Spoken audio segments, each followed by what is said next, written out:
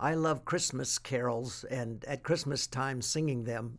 The words are so familiar that they are easy to remember and easy to sing, and they usually have a lot of meaning. But every once in a while, a phrase will jump out of one of the Christmas carols that I hadn't thought about before.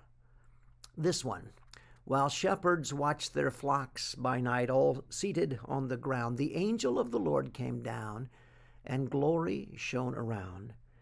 Fear not, said he, for mighty dread had seized their troubled minds. Mighty dread had seized their troubled minds.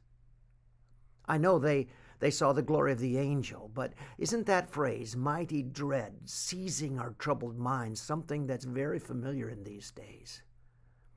As we look around us and see the unrest and the pandemic and just so many hard things, there's a sense of foreboding that we might feel. Dread about the future, not sure what it will bring. Sometimes I think there's troubled minds related to the past, things that we've done that we can't change and we wish we could. And at Christmas times, I think sometimes our minds are troubled by all of the busy activities. How am I going to get through this day? But God has a solution for our troubled minds. Jesus says, "Don't let your hearts be troubled. You believe in God, believe also in me." In John 14, he says, "I'm going to prepare a place for you. And if I go and prepare a place for you, I will come and take you to be with me." So there's the answer to the troubled minds. Trusting in God, both for his first coming and his second coming. Trusting that as we put our faith in him, that all of the past is dealt with, and that we have that gift of life through Christ, the abundant life he gives us. But then also believing in his second coming, that he's going to come and someday he's going to make everything right. So yes, the future, as uncertain as it is, will be made right by him.